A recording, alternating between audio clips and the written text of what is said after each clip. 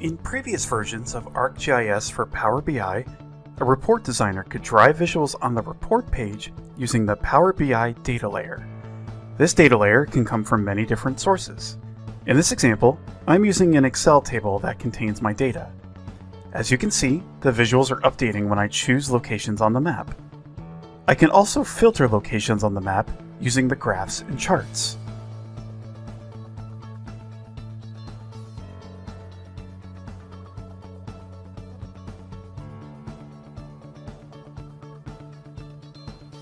In addition to filtering the Power BI data using the selection tools, we can make use of a reference layer to select the Power BI data within a given boundary.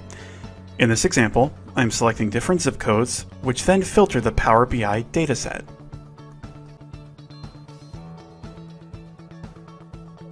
In version 2020.4, we can use ArcGIS for Power BI to create a layer join between your ArcGIS reference layer and non-spatial attributes in your dataset.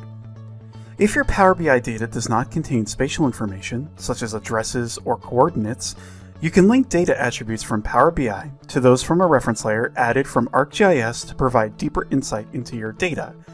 You can join the data layer and the reference layer by linking common attributes in each dataset.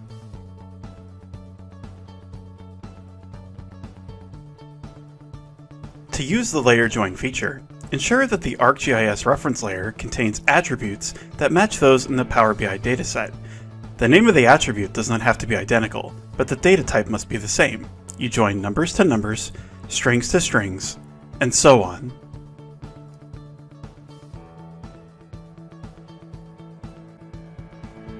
To start, add the ArcGIS for Power BI visual to the report page. You can use Power BI Desktop or Power BI Online to create the map-enabled report. You can perform this layer join both with and without Power BI data. Next, drag a non-spatial attribute from the Fields pane to the visual's Join field well. You can add up to 5 attributes to this field. As a general note, if the map does not contain a data layer with spatial information, the map appears empty. Next, add a reference layer from ArcGIS to your map. Ensure that the reference layer you choose contains attributes that match those in your Power BI dataset. Each reference layer can have its own layer join.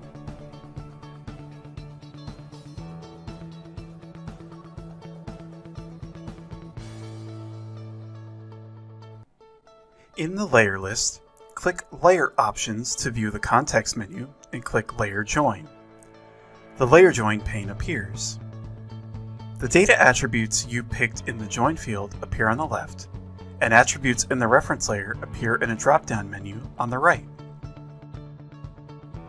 From the drop-down menu, choose the reference layer attribute that most closely matches the Power BI attribute. You must join at least one attribute to create a join. If you placed more than one attribute in the Join field well, use the drop-down menus to match each attribute. You can match up to 5 attributes for each reference layer. When you've matched all the attributes, click Create Join.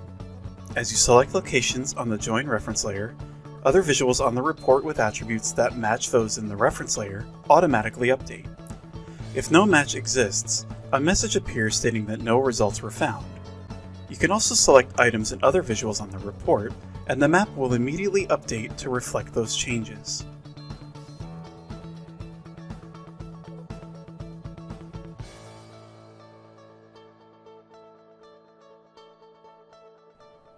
When a reference layer has been joined to data attributes, a link icon appears in the Layers entry in the layer list. You can change the settings for the layer join at any time. In the Layer Join pane, click Remove Join. You can drag a new field from your Power BI data into the Join field well and match it with the corresponding attribute in the reference layer.